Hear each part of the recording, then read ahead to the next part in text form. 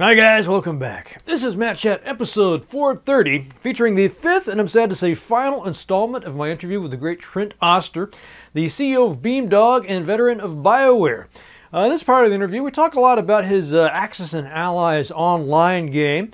We talk some more about his plans for the future, multiplayer games. We take some fan questions. Let's see what else we talk about in there. A lot of game design. Questions come up, the do's and don'ts, things Trent has learned, lessons about game development and game design. In short, there's a whole lot of great material here, so stay tuned. I also want to say that right after this, I will have a sneak peek and an announcement from my next guest for Matt Chat, namely George Ziets. And George will be on to make a big announcement about some of his plans for the immediate future. I know you'll be interested in that, so be sure to stick around after this segment with Trent. Anyway, obviously we have a lot to cover here, so without further ado, here is Mr. Trent Oster. So here's a question from Maiko Sullivan. A lot of these guys, you have to watch them because they slip in 2 questions for the price of 1. So, Maiko, he's terrible. He's always doing this. Sounds like a Neverwinter fan. Yeah. Okay, so I think I'll go ahead and ask both. Okay. So what did Beamdog learn from Siege of Dragonspear? And do they have any plans for more original content, either games or expansions? Also, here's the second bit. Also, how many dollars would I need to donate so that Beamdog can make a Planescape Torment sequel with Chris Avallone as lead designer? So part 1, what did we learn with Siege of Dragonspear? I think the key learning on Siege of Dragonspear was be tighter with our scope, be clear on what the desired end product is, and be very focused on that. I think the other is really pay attention through kind of our editing and our polishing pass. Mm-hmm. We had bugs in the database that got lost and never addressed, and some of them were bugs that came back and hit us pretty hard, where we had actually gone through and we had put effort into identifying it, coming up with a plan on how to deal with it, but we never actually did the fix itself. Mm-hmm. It just somehow got dropped on the way through implementation. I think the other thing, we learned a lot of what the engine could do and couldn't do, and it gave us a good concept of where some of the weak spots were that we then kind of fixed up in later patches to the engine itself and actually improved everything and stepped it forward. Like, I look at it as there's the Dragonspear that launched, and then there's the Dragonspear of today. And the Dragonspear of today has actually, we fixed a lot of those kind of technical problems that did emerge, and we solved architectural problems in the engine that made Baldur's Gate better, that made Baldur's Gate 2 better, that made Icewind Dale better, that also fixed up Siege of Dragonspear stuff that popped out. I think the other kind of key learning is that great voice actors are a lot of fun to work with, and like bringing back everybody, David Warner, bringing back Minsk. That was the Jim Cummings on Minsk. It was so much fun. He must be. What's he like? He's awesome. He is truly awesome. He went off on some outtakes. We got them back, and they were just hilarious. You should see if I can find those someday and release a couple of them. But he's a professional voice actor. He rolls in, and he listens to kind of the previous work he's done, and you can hear him as he just shifts gears, and boom, he's Minsk again, and it's just awesome. Yeah, I think didn't he do like Darkwing Duck or? Oh yeah, he was like, what? This can't be the same guy. You look at his record, and he is literally like the Jeremy Irons of the voice acting world. He's always working, he's always making money, and he's always getting it done. I think that's so one of my friends can always pick him out. And to me, it's just like, that's such a great voice actor. If I don't even realize it's the same person, like I have to look it up. Like, oh, it's him again. Yeah. He's amazing. Yeah. And then, so the second part of that question, Planescape Torment, we'd actually put together a complete package on doing a follow-up to Planescape. Mm-hmm. We had initially, we titled it Unraveled, and obviously focused on a story around Ravel Puzzlewell. And ultimately, we just couldn't find a partner who would fund the project, because it was a little more adventurous. We had bigger plans for it. It was going to cost a lot more money. We were going to use a different engine. We were going to do it Unreal-based. So she didn't want to go to Kickstarter or Kickstarter's a little terrifying. Or something. It's like Well, 3 or 4 of them now, I guess. Yeah, well, there was a concern. I think at the time Hasbro didn't want to do any Kickstarters because they felt like it kind of negatively reflected on the company. So there was a real concern around that. And it was. What's the negative? How does it? What is it? I don't know. I mean, it was just an internal concern they expressed to us, and they just would prefer not to do it.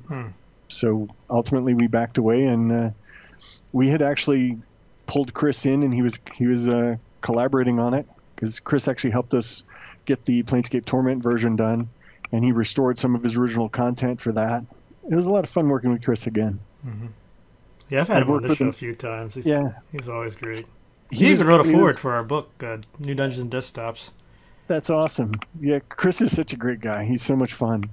Like, I remember meeting him like late 90s. We'd go down to visit Interplay. We'd be working on late Shattersteel or starting to work on Baldur's Gate.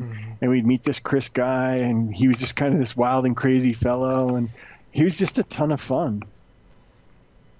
High energy. Oh, yeah. So a couple people ask about this, and I wanted to sort of tie in these questions in with another one of your comments, which I liked a lot. So we got RPG Chick and Fabio Ticcioni, not quite sure how to pronounce this, but they're both asking basically, what are the plans for original content with Beamdog? I guess it'd be overhaul. Fabio was asking about, do you have any interest in making a D&D 5th edition game? Maybe I'll just stop there and let you answer that, because I'm very curious myself. Well, I look back and there's a few things that really had these huge impact in my life. One of them was Dungeons and Dragons. It was just huge. It was this really formative thing for me, and I think fantasy in general. I think it was my grade 3 librarian gave me The Hobbit. She was like, "You've read through the other books. You didn't seem to enjoy Paddington Bear as much as the other kids.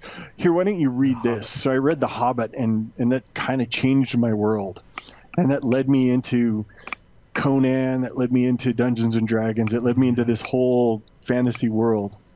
And other things, I'm a bit of a history buff. Not a great one, but World War II it was this amazing era to me. It was this focused technology advancements and this huge colossal struggle. So I've always been interested in that as a concept. So we actually recently released our own Axis and Allies. Yeah, we need to get into that. keep meaning to go back to that. Yeah, but we got Axis and Online. Axis and Allies Online. Right. Axis and Allies. Is it Axis and Allies 1942 Online? Yeah, that's correct. So Axis and Allies was one of the other things that was a huge impact in my childhood.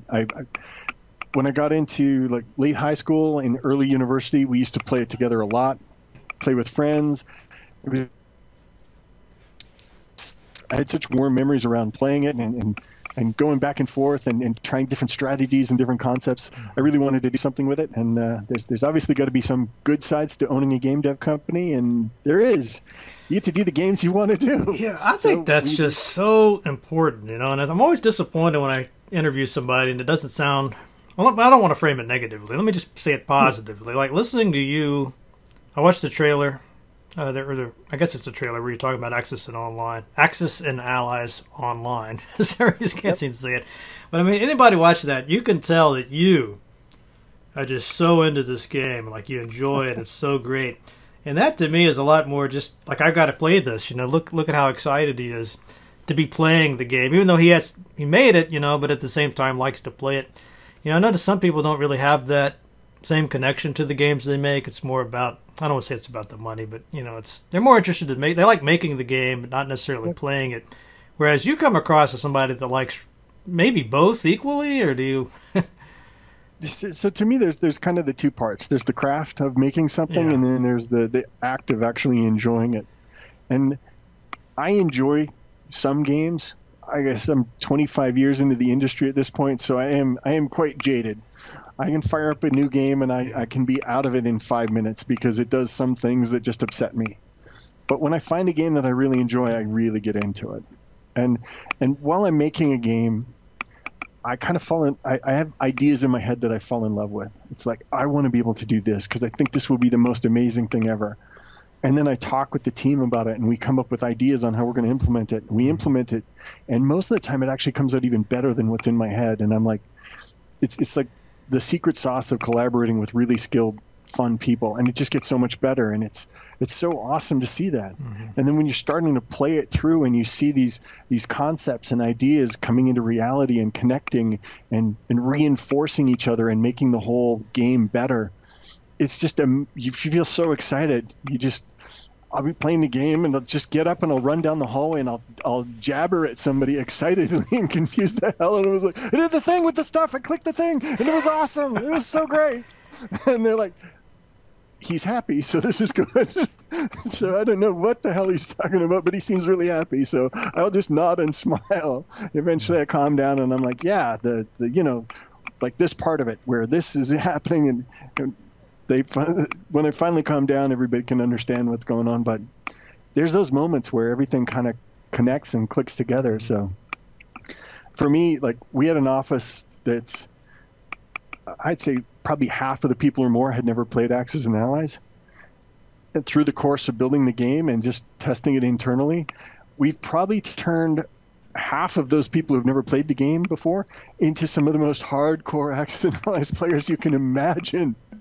We've got one guy in the office, he's concocted about 30 different strategies, and based on what you're doing, he'll be going through this very specific process, and he's really good at it now. And he had never seen the game before. It's just fun seeing that level of people playing. And the other kind of concept is that Microsoft eat the dog food, play your own software.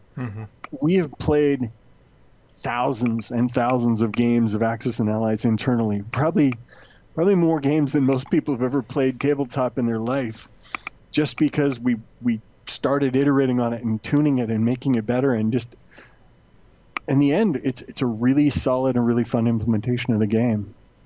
And it's, like, I guess to kind of seg into a real answer to the question, like, what's the future of Beamdog going forward? We're not going to be a huge AAA studio. We don't want to do that.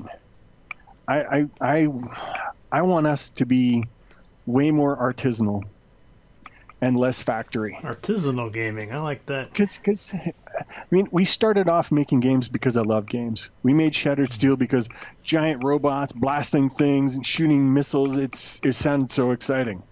Making a D&D RPG, that's awesome. It's so exciting. It's so great. Going in and having 300 people working on a game, everybody's contribution becomes so small and it's almost like being a cog in the machine. Yeah. Whereas you lose that magic. You lose that extra little bit, that love that people bring to what they're doing, and they can make something so much better. Like when I look at Baldur's Gate, I run across like Easter eggs in there. It's like the Mark Dara's tombstone. You click on it, and eventually he'll spawn in, and he's like, quit clicking on my tombstone, and you click on it again, he'll spawn in Phoenix Guards.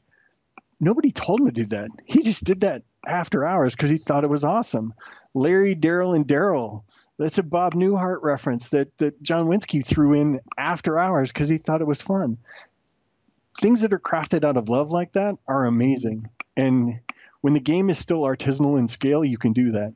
When the game hits factory scale, where it's 300 people, you just can't do moments like that because so many pieces have to be worked on by so many people that you kind of blunt the edges of that raw, crazy emotional implementation stuff that you do. And if I were to kind of plan out what I want my future to be, I want to make games that are a ton of fun. I want to make games that are really engaging.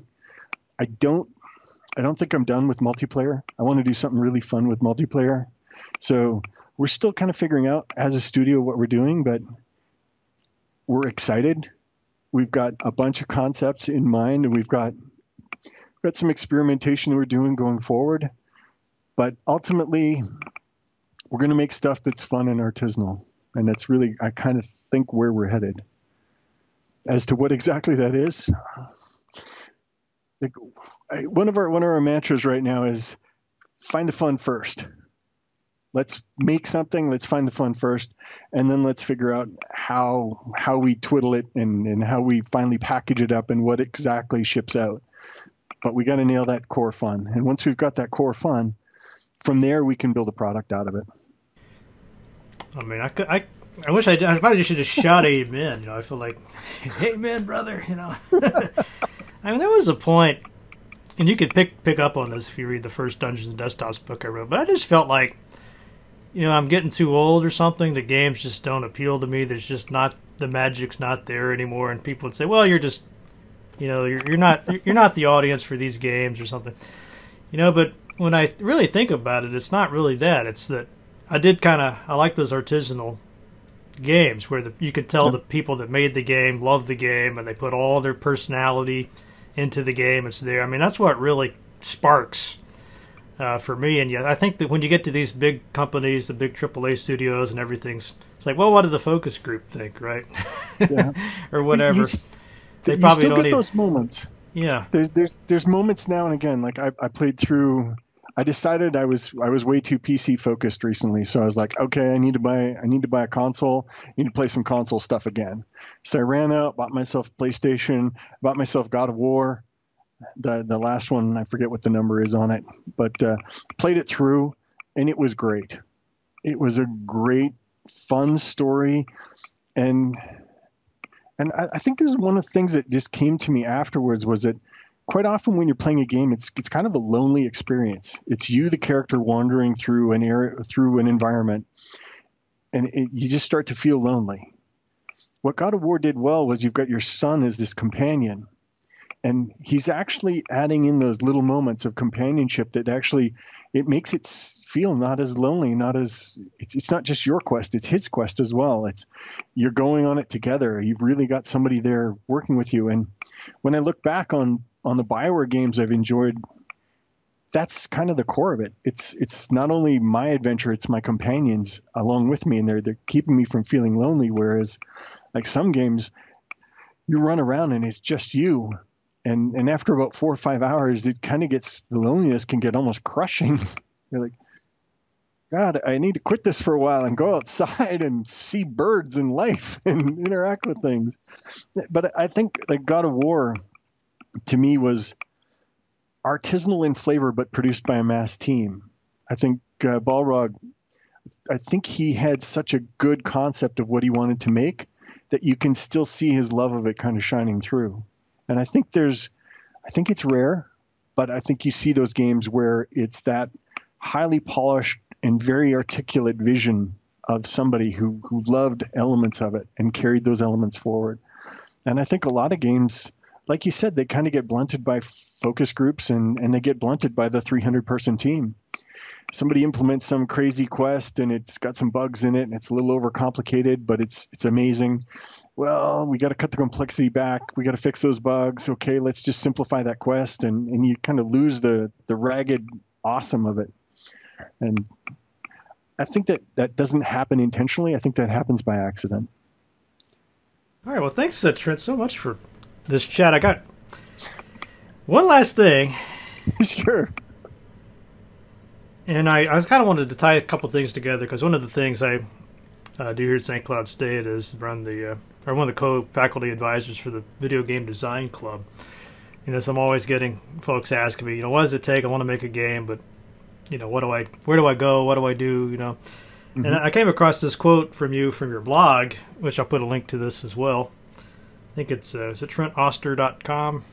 Yeah, I haven't updated that for a while. I should really do that. 2015. Well, it's still relevant. Still highly relevant information. I mean, the good stuff never gets old, right? This is, I think, is just such a...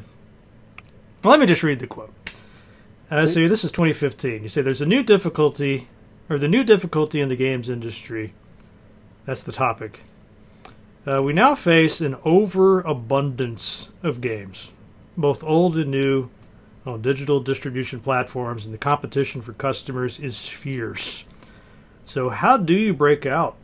How do you capture an audience? How do you target, or how do you capture an audience? And your advice is to target specific audiences, have one unique feature, and something that I think you've talked a lot about here is the importance of watching people play your game. Does that still sound like what you would say today? I think it's good advice. I think I would add to it by saying kind of study the craft of the masters. Go and pick up the top 10 games from the last 15, 20 years and criticize them, critique them hard, and be prepared to talk about what you love about them, what you think is great about them, but talk about their flaws and talk about where they're missing the mark and where it feels forced and where it feels clumsy. Because by analyzing other people's work, you get a much finer understanding of actually what goes into a game and those things that make it special. And that idea of like a laser focus on doing one thing, that's a simplification. It allows you as an individual to kind of hone in on that narrow thing that you as a small team can do better than a 300-person studio can do. Because when I look at indie games that succeed versus I look at the mass market AAA stuff, the indie games that succeed, like say there's 10 settings in a game. There's the graphics knob, there's the audio knob, there's the story and interactive knob, there's the combat system knob. A AAA game has to have those all like 8 or 7 or 8 in every knob category, whereas an indie game can say, okay, 2, 2, 2, 11, 2, 11, 2, 5. And they can just do this narrow thing that's amazing that a AAA game would never even think of, never even look at, never even touch. And because they're a small team and they're so focused in on it, that can be their amazing thing that helps them stand out in a very crowded field. Whereas like AAA, if you jump into a AAA game and the audio is amazing, but the graphics kind of look like a little better than Minecraft. So 2016. This is not AAA. This is a $10 game. And you'll be on the internet typing your hate in seconds. Whereas like the indie space allows you to really execute on that. And I think the other side of it is by focusing in so tightly, as a team you can hone what makes that game awesome. And you can hone your craft. And like the only way to get better at making games is to make games. You can read a lot of books, you can take a lot of courses, but the time you try to ship your first game, you get punched in the face by the cruel reality that is video game development, and then you get it. Like I always talk to people, it's like, okay, have you shipped a game yet? And they're like, no. I was like, okay, where are you in your game? And they're like, oh, we're about 90% done. I was like, okay, you're about to hit the second 90%. And when you're done the second 90% of the game, you'll have it shipped. Because you start off, I always think of video games as like, a video game design is me proposing a theorem. I theorize the following will be fun and enjoyable. And then you implement it. And you're like, my theory was wrong. This is not fun. This is paint drying. This is horrible. I've crafted an atrocity. Okay, let's rethink this based on the new information. And you iterate your way to a fun game out of it. If you never built it, you wouldn't know the weaknesses of it. And only through the act of trying to make it happen do you realize the holes in your fundamental kind of ideas and concepts on what you were trying to make. And it's humbling, but it's rewarding and amazing at the same time. And the idea of throwing it in front of somebody else and letting them play it, you're too drunk on your own Kool-Aid. You're like, oh, this is the most amazing interface ever. You hand it to somebody, you sit back and you watch, and they walk to a corner and they stare at their feet and they have no idea what to do. And you're just like, oh God, my master plan of how everything works and my brilliant controls are completely non-intuitive to this person and they don't understand how to use them. I could go over and I could tell them exactly how to use them, but am I going to go to do that to everyone who buys my game? Of course, it's not scalable, so you have to rethink it and say, okay, I need it to be intuitive. I need people to be able to jump in and figure out how to play this game and how to use it properly. And there's so many things that you think are just blindingly obvious because you're so close to the process. And then when you see somebody play it for the first time, you're like, that is so not obvious. Oh God, we have this huge blind spot. We thought this was so obvious, and now it isn't. And for me, it's gotten to the point where it's even down to language, like calling a button next. What does next mean? Well, in this one context, next could mean a lot of things. End turn. That's a little more obvious, but at the same time, am I ending this phase of the turn? Am I ending the entire turn? It's there's so much context around everything, and there's so much clarity you require to really understand and generate a very clear action set that players can respond to. So without building it, it seems so easy, and then you build it and it's a disaster, and then you basically iterate until it's not a disaster anymore. And without that iteration, you can't comprehend the whole process. Well, you heard it here, folks. That's good advice. So iterate, make your own game, see it through, have other people play it, iterate some more. It's really jump in, start making something, and show it to people, and listen to them. Don't tell them how to play it. Don't fix things by fixing them. That's got to be hard, though, to watch somebody. Oh, it's brutal. It's so punishing. You're just watching somebody do something bad, and you're like, I could fix their experience just by telling them, but I can't tell them.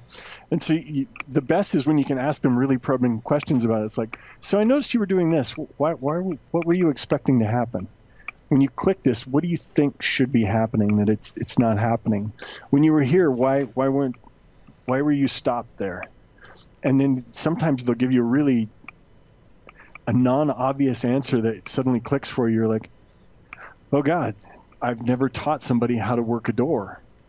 And suddenly I've confronted them with a door, and I've got no indicator that they need to go interact with this thing.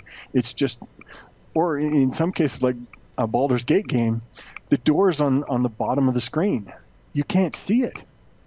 For players who aren't actively searching for that little bar that marks the top of a doorway, they'll never see it. Yeah, that's got to be a few times. Those are kind of like Baldur's Gate-isms. They're like the non-intuitive things that Baldur's Gate does that because we're curating it, we can't fix it. But at the same time, we can go in and make it a little brighter in the art or tweak it up a little bit, but we can't outright fix it. So it's just those subtle things. And until you watch other people play your games, you don't really understand the game experience. Mm-hmm. Yeah, I just recently had the Crimson Diamond, a little adventure game. Okay. And I was playing it. I had the video. I was sort of playing it for her. And she was like taking notes the whole time. And I was like, I feel like I'm doing some usability testing or something here for her. But, I could see where that could be fun too. It's really interesting because it causes you to look at your game in a different way. Mm-hmm.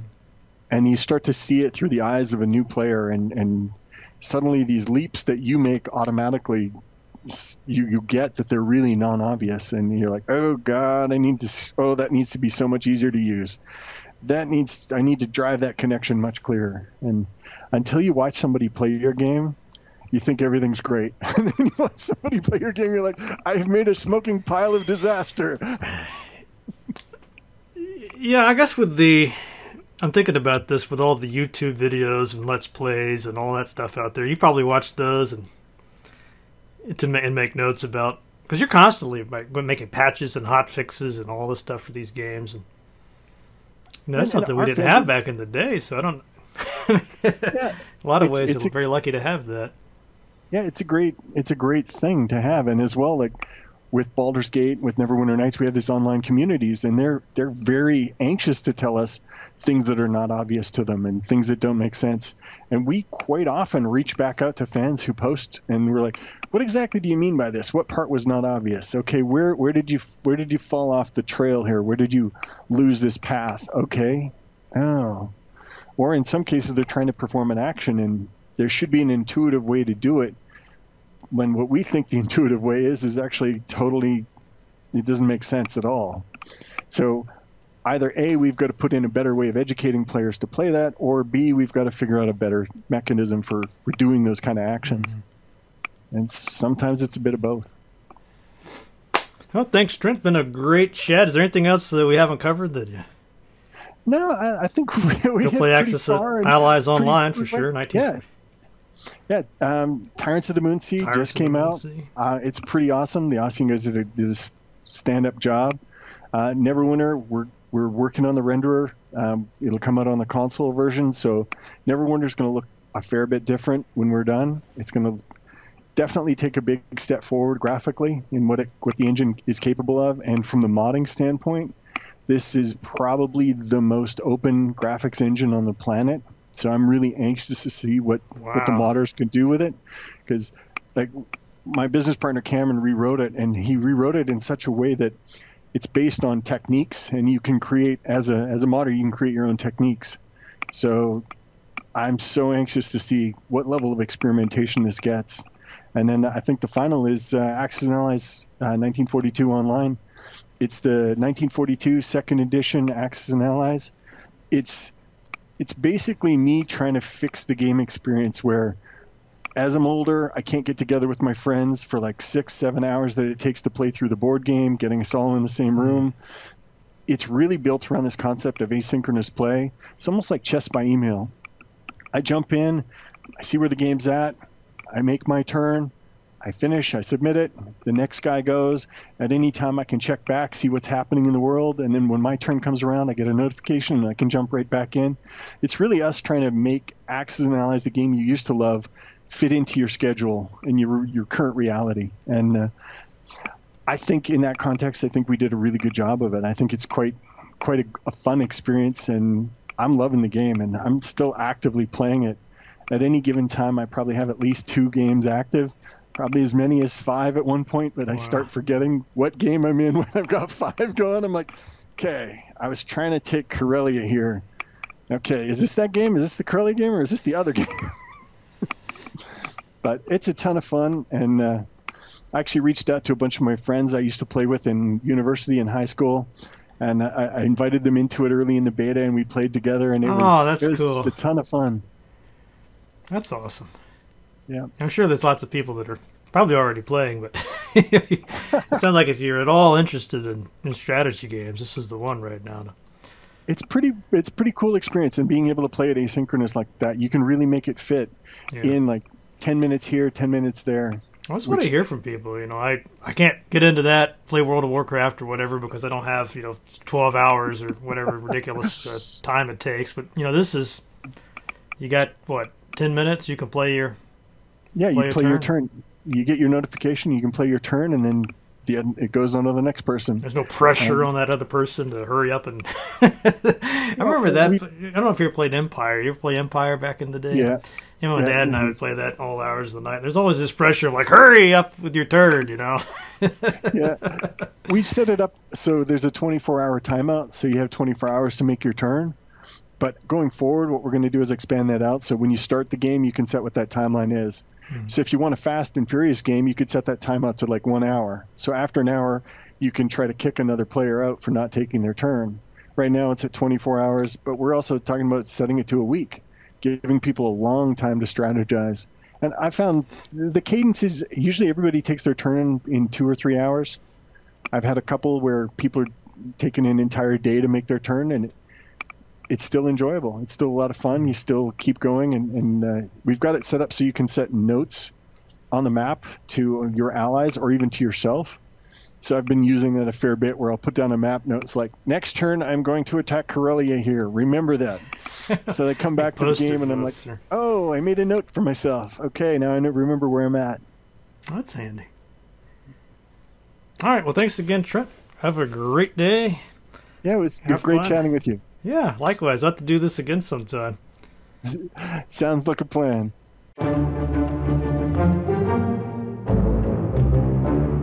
And here we go, the promised announcement from George Ziets. Now, just quickly, if you don't know who George is, I'll be interviewing him extensively over the next few weeks. But just in short, he's the writer of, or the creative lead, whatever you want to call him, on Mask of the Betrayer, the Neverwinter Nights 2 expansion. Of course, he worked on Neverwinter Nights 2. Let's see what else he's done. Torment, Tides of Numenera, Dungeon Siege 3, Earth and Beyond, and many more titles. And he's got a lot to say about game design and philosophy. But here he is to talk about his plans for the immediate future. So stay tuned. All right, folks, I am here with the great George Ziets. He is a veteran of lots of the studios whose games we've covered on this show. Studios I'm sure you're familiar with, including Westwood Studios, Obsidian, and In Exile. He was the creative lead on one of my favorite CRPG narratives of all time, Mask of the Betrayer. And he's also worked on Torment, Tides of Numenera, and Wasteland 3, just to name a few. And George, you were just telling me that you are opening a new studio. I wonder if you could tell us a little bit about that. Correct. So we are called Digimancy Entertainment. Digimancy. We're going to be making Digimancy, yes, like digital mancy. I see what you did there. Indeed. We're going to be making RPGs and RPG hybrids with a focus on great narratives, strong characters, basically the kind of stuff that we've been doing in the past for the last 15, 20 years. Something that I've been talking about and thinking about for a long time. Obviously, I've worked on a few spiritual successors in my time. I've worked on quite a lot of sequels and franchise games. So I'm really interested in working on some new and original stuff. Original settings, new IPs. We're actually starting on something that we're super excited about. We are also interested in doing existing IPs, but especially stuff that hasn't been done in a long time, or maybe that's never been seen in RPGs before. So if you think of like Wizards of the Coast has all these cool properties laying around that they haven't done anything with for a while. Ravenloft, Dark Sun, Dragonlance. Yeah. Like, I'd love to work on any of those. So if WotC is listening, like, let us know. We would be very happy to work on that stuff. Technically, we're based in Columbus, Ohio, so we're a Midwestern studio where it's actually affordable to live, which is another really nice thing. We are also embracing the remote model of work, so it's more like, I don't really care where you are, as long as you are super excited about RPGs and you really want to work on these games. Like, I'm happy to find a way to work with people no matter where they live.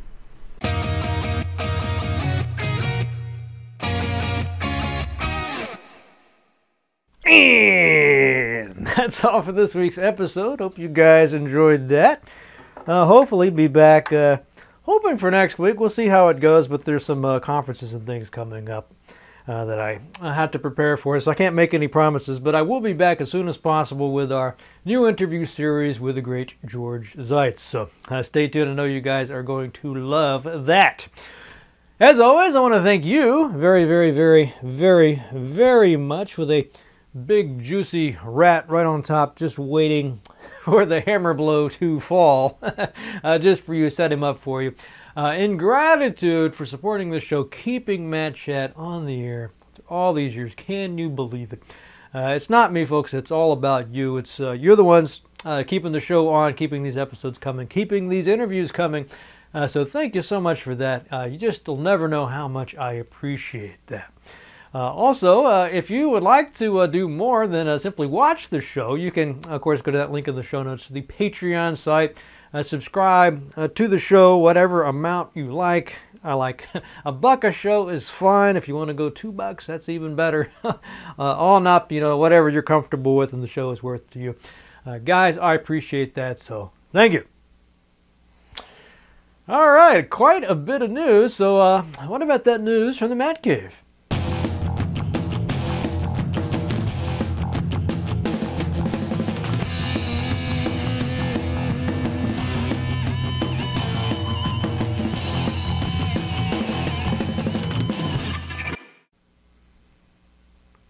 All right, first up here, a bit of fun. This is Chakadev wrote in about this game. He's coming out in sometime before Halloween. I think I want to say the 25th of October. Could be wrong about that. But anyway, it's called Type Night.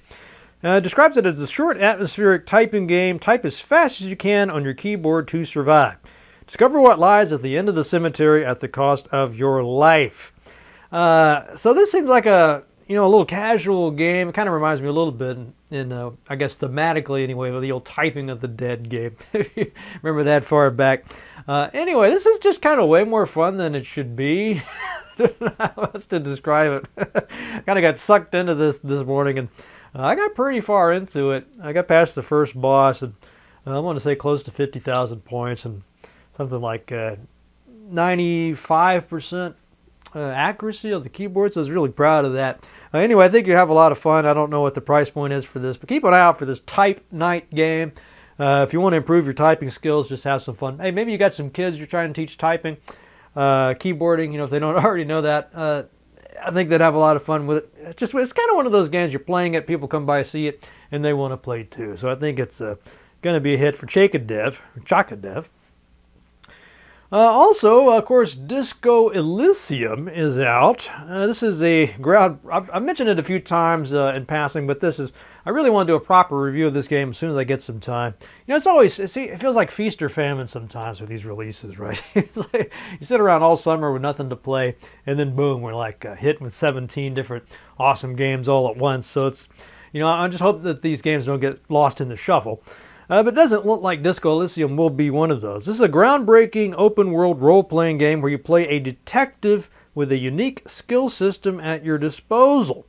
So it's really all about the character interaction in this game. I'm trying to keep away from spoilers because I don't want to play it for myself, but I've been looking at the reviews. They're very, very positive. They're talking about the freedom of choice you have in this game, the options, sweet talking. You can even write poetry, apparently, sing karaoke, and dance. So this sounds like a lot of fun. I found out one of the reviews by Mark H04 from off the Steam site. And I really like, you know, if he's not just completely full of it, I think this is the game for me. Here's the way Mark describes it. Quote, "I've only played Disco Elysium for a few nights, and I can say that this is the spiritual successor to PST, Planescape Torment. And I found the writing to be so engaging that I actually considered skipping work on Thursday in order to stay home and play." I don't need much of an excuse to want to skip work and stay home to play. But anyway, you pick this up. It's $39 or basically $40 on Steam right now.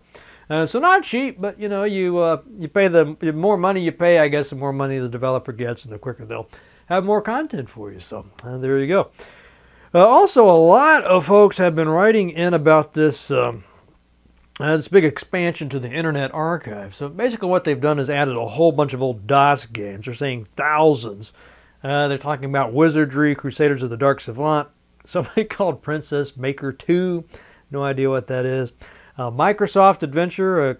It's kind of weird the games they picked out to celebrate this. But I was having to look through it, and they do have quite a few of the more obscure titles, which I think that's what something like the Internet Archive is great for. You know, games that don't necessarily have a lot of commercial value that probably wouldn't see on GOG or Steam. Obviously, not on Steam, but nevertheless, you might be tracking down to want to play. You know, the one I tried was called the Tracer's Sanction, an old adventure game from Interplay. Kind of heard about it off and on, but I was able to just click on it. Maybe a minute later, I was actually playing it right in the browser. DOSBox and everything set up for you. So that's pretty awesome. I don't know the legality of all this. You know, I guess this is abandonware. You know, I don't know what kind of, you know, how careful they've been about crossing their T's and dotting their I's legally with this. But hopefully this will stay up so we can at least finally get access to some of these games. Not have to resort to those sort of scary, dodgy kind of abandonware sites with, you know, all the ads and viral or malware and all that junk. Finally, the fourth item I thought was really kind of cool. Somebody was digging around and they found this old vinyl album from 1984. It's a Christian rock band named Prodigal. Never heard of them. Or the album Electric Eye. Never heard of it.